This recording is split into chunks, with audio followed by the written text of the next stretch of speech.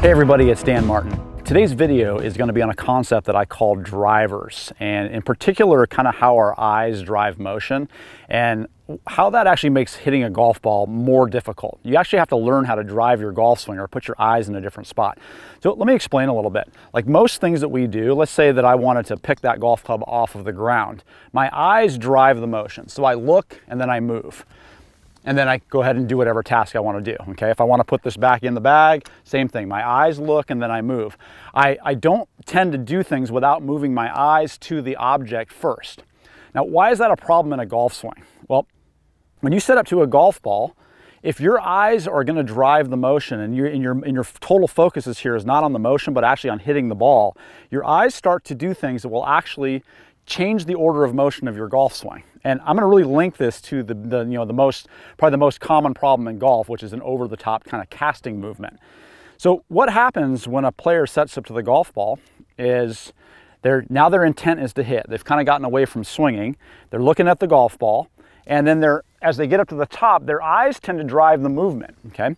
So it either A, hinders your backswing, so I don't ever let myself get into a good spot, but B, more common, as a player gets a little bit more experience, they're willing to turn back a little farther, but then they start their motion by their eyes craning back. So you can see when my eyes actually pull back to the golf ball, what kind of a movement did that start? Well, it actually pulls, my neck pulls my thorax, and all of a sudden my lower body's not leading, my upper body's leading. The golf club's coming over the top, and then I've got to recorrect it. So a golfer has to learn to swing. They've got to learn how to get their eyes to not behave, or to behave, sorry. And the kind of concept of keeping your eye on the ball hurts so many people. You cannot physically make a great golf swing with your eyes dead on the golf ball. It hinders my backswing. If I try to keep my eyes square, eventually something will give. I can't turn. To turn and get to a really good swing, you can see when my bill of my cap just went from here to there. I can only see the ball out of the corner of my eye. So I've got to be very careful when I get up to the top. Now, if I've got this part of my swing really good now, again, I can't refocus my eye back to the ball as my first move because that starts to throw things out of sequence, okay? So you have to learn how to trust your motion that the golf club is going to hit the golf ball. And because it is a motion that's repetitive and it's based in physics, as you get better at swinging the club, you don't have time to see the club hit the golf ball anyway. It's just strictly kind of a prediction that happens based on your feel and your kind of proprioception of a motion. So I suggest for everybody, you need to start working on swinging the golf club, working on letting your eyes go, and even practicing keeping your eyes from drifting forward, okay? So in a practice swing, I'll just kind of use my eyes here as this golf ball as the setup. As I turn back, I want to make sure when I get to the top that I can only see the ball out of my peripheral vision. I'm not trying to crane back to it. And then I want to just go slowly downward. I want to feel like the driver of my swing is actually my lower body. So I kind of start to fall and sit into the ground, but I don't want my neck to move with me. Because again, anytime you move out of order or you move sequencing parts at the same time, you lose something in your golf swing.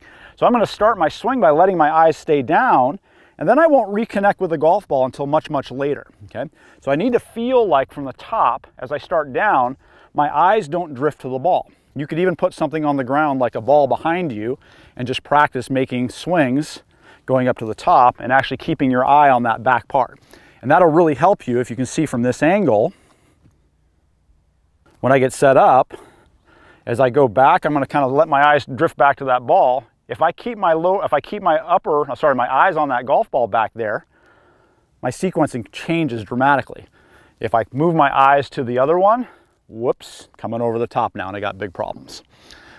This is really relevant too to my Training Aid, the Pro. So for those of you who have one, this will be a really cool thing for you to work on, and you actually help train your eyes as non-drivers.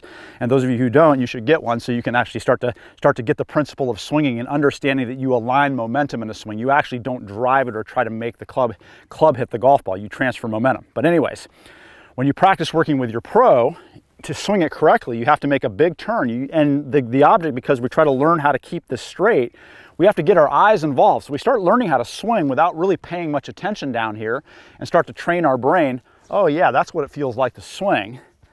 And it starts to train you to not move your eyes forward, but to actually feel the swing unfold behind you and then pull you through. And then you simply use our impact reminder here to learn how to align that. So once I've got that skill, then it just becomes a very predictable movement that happens every single time. So when I go back to my golf club, it's exactly the same thing. Anytime I'm hitting golf balls, I'm gonna have a much better swing once I've trained myself to not try to swing with my eyes as the drivers, but to just really trust when I get back there, everything can just kind of come through and hit the ball really naturally like that. So anyways, in review, you got to watch out you got to train your eyes to not be the drivers of your golf swing, but to learn to let them drift and learn to trust the movement of the golf swing. And one of the best ways to do that is to get my Training Aid the Pro. All right, if you guys got any questions, post them in the comments and we'll see you all next time.